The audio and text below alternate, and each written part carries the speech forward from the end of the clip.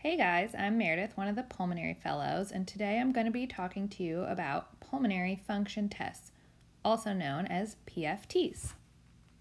So disclaimer, there's many nuances to PFTs. I just want to start with the basics. I'm going to show you guys how I teach patients, because I think if you can understand that, you can understand the basics of PFTs. All right, so the patients know that they do 3 maneuvers in the PFT lab. The first is spirometry. The second is lung volumes, and the third is called the DLCO. Spirometry, I usually tell them, is sort of how good you are at breathing out. And they'll remember this because they'll have to blow out really hard in the PFT lab. Lung volumes, on the other hand, are more about how good you are at breathing in, meaning what's the total amount of air you can get into your lungs. And they'll measure that as well. The DLCO, I usually describe it to them as basically how good their air sacs are at getting the oxygen out of the air they breathe in into their blood supply. So into those capillaries that are surrounding the alveoli. This is essentially measuring gas exchange. So now the patient probably wants to know, what am I looking for?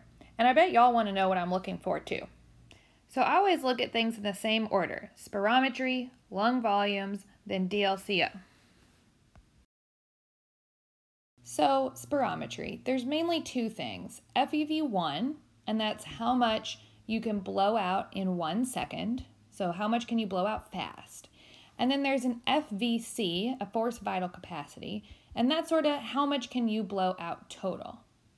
And those are the main 2 numbers I want you to know for spirometry.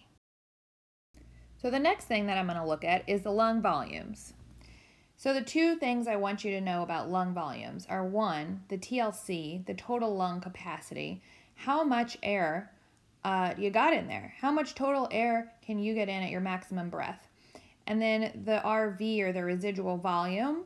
So how much air do you have left over? How much are you unable to blow out? So lastly, the DLCO, which stands for the diffusing capacity of the lung of carbon monoxide. So that's all that stands for. And honestly, all I'm really looking at this number for is to know, is there something wrong with your air sacs or with your pulmonary vessels? And that's the main point of the DLCO. All right, so what am I looking for in each category? Spirometry, it's going to be airflow limitation, asthma, COPD, things like that. Lung volumes, it could be chest wall disease like scoliosis, it could be obesity, or it could be an interstitial lung disease, something that causes fibrosis essentially.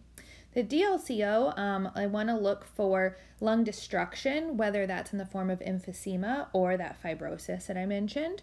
They can both do that. And I also want to look for vascular disease like pulmonary hypertension, pulmonary embolism, or capillaries that are destroyed by emphysema as well. One thing I do want to note is that lung volumes, if they're actually enlarged, is also a clue for asthma and COPD. And we're going to talk about this more in the lung volumes lecture coming up. So that's it. That's all I have for this very brief sort of patient-centered lecture. The next lectures we'll do spirometry and elaborate a little bit more on that, and then lung volumes. And then after that, we will do DLCO. And then if you guys are interested, I can do some case examples for you.